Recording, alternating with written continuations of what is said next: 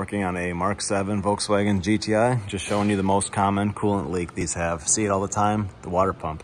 Water pump is leaking.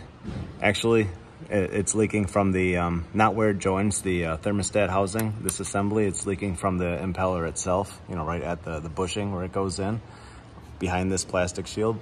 See it pretty common. You have to just, I usually end up replacing the whole assembly, whole plastic piece with the water pump.